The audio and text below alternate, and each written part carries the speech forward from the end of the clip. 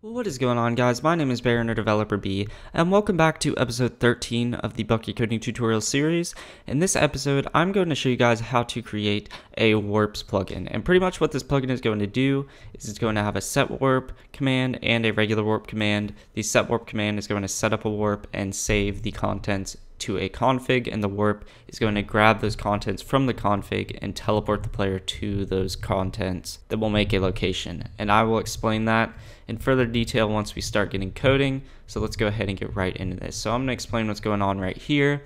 So we are going to have a config which saves the contents of the location. So I have that set up. And then right here, I have that we are setting the player as the sender because the console is not going to be able to send these commands because there has to be a particular location inside of the game, and the console is obviously not inside of the game, so it can't send anything.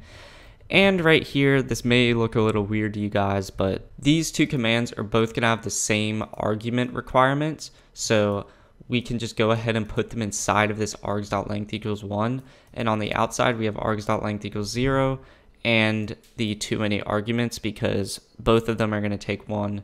And right here, we're going to specify the name of the warp. We're going to ask them to because both of these are going to require the name of the warp.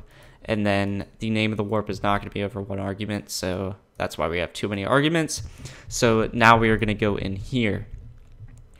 And I will get to this later. I'll explain what that means. But let's go ahead and go up here. And we're actually just going to say string arg equals args 0.to lowercase. And pretty much what this is going to do is this is going to make the plugin more user friendly, and it's going to allow the user to completely camel case the warp and it will still go to the same warp. So it'll change all the warps to lowercase, and whenever the player sets a warp, they won't have to type in the exact warp that they type, and they can camel case it and it'll automatically save it to lowercase.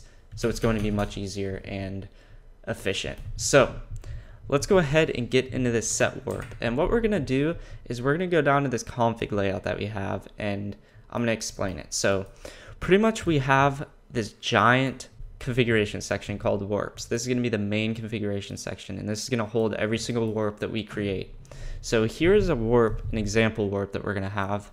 So this is arg0, and inside the warp, each warp is going to contain a world, x, y, z, yaw, and pitch. And the yaw and pitch are optional for locations. We only need these four mainly, but for the sake of players and user friendliness of this plugin, we are going to have the yaw and pitch because it controls where the player looks in the game, and we're going to have it set to exactly where the player is looking when they set that warp. And obviously this is going to go on forever, so if we have multiple warps, then we're going to have args1 or whatever right here, and so on, and it'll just keep going on. And each of these warps are going to have world, x, y, z, yaw, and pitch. So let's go ahead and get started with this and start creating this set warp. So pretty much we're going to start by saying get config.set, and we're going to say warps.arg.world, and we're going to set that to player.getWorld.name, get name. And this is going to set the first part of the config up. So we're going to have warps dot, then arg0, so this is the arg.world, and each of the configuration sections are set by dots. So the more dots you put, the farther in the directory these are going to go. And we are actually going to go ahead and copy and paste this because most of them are going to look like this. So we're actually just going to copy and paste this right here so it just goes down easier. And we're going to have 1, 2, 3. Okay, that looks good enough. So this is going to be X, Y, Z, this is Y, this is yaw, and this is pitch. That actually worked out perfectly. So then we just go over here and we say get location.getX, and each of these coordinates have their own method inside of the get location. So just say get location.get y, z, pitch, yaw. Pretty self-explanatory. And then okay, I guess I messed that up a little bit. So go right here, then change this to y, then change this to z, then change this to yaw, and I don't know why that isn't working. Oh yeah, get location, there we go. And then this is going to be pitch. So now we have all of these nice and set up, and we are going to now save the config.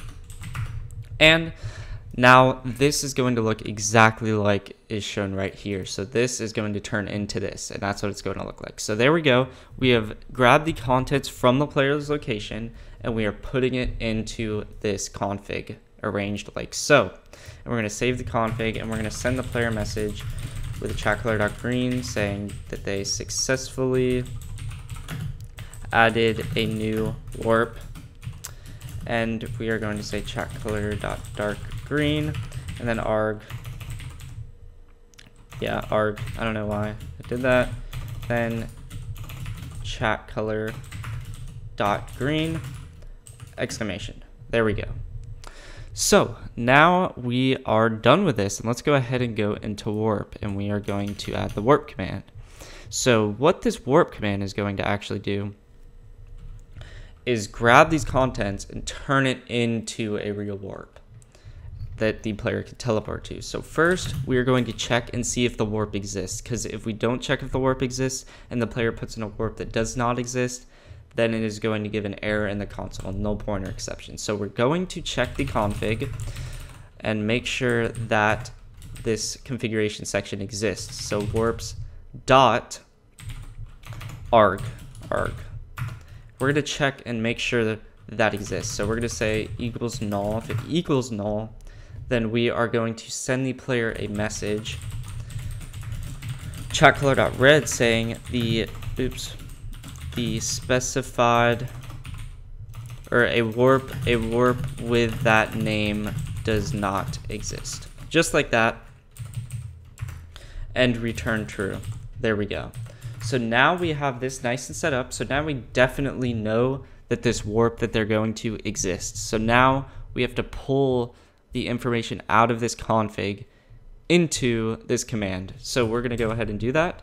So we're going to start by saying world, it's a Bukkit import, world equals bucket.getWorld, and as you can see, that takes a string name, and we can just go ahead and say getConfig.getString warps.arg.world, and there we go.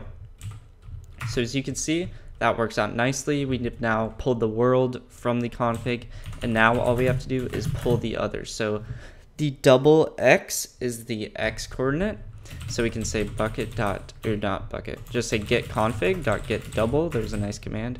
And then warps dot this. And we can actually just go ahead and copy and paste this at this point, because this is when it gets repetitive. So just go ahead and do that. And this is going to be .x. And we can actually copy and paste this. Just go like this and copy and paste it. 1, 2, 3, 4, like that. So now we can say this is y, and this is z and z. And now these are going to be different because yaw and pitch are floats. So we're going to say yaw, and then this is going to be pitch, and this is going to be a float. But there is an error because it says get double. Well, how do we do that? We can just go ahead and use casting, just cast them to floats, and that will work. Now we can just go over here and say yaw and pitch, yaw, pitch. Make sure everything's set up here. Yep. Got to make sure, because somewhere you could go wrong in this copy and pasting. Now, all we have to do now, since we have all the variables set up and we know what we're accessing, we can go ahead down here and say player.teleport to a new location of world x, y, z, yaw, and pitch. And there we go.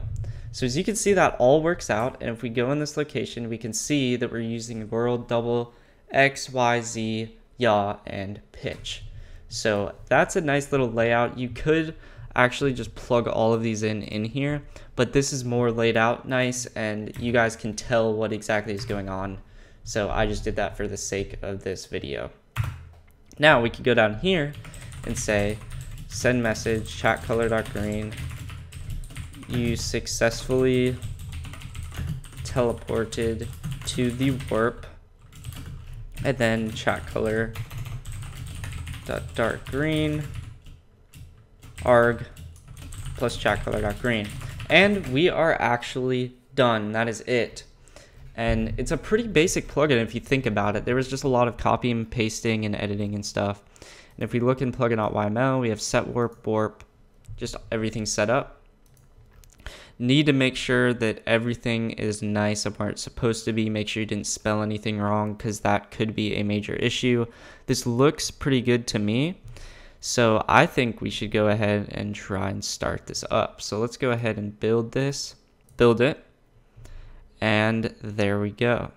So we can go ahead and we're gonna open this file. We're gonna have a few things open right now, so let's go ahead, go in here and have this file open just in case.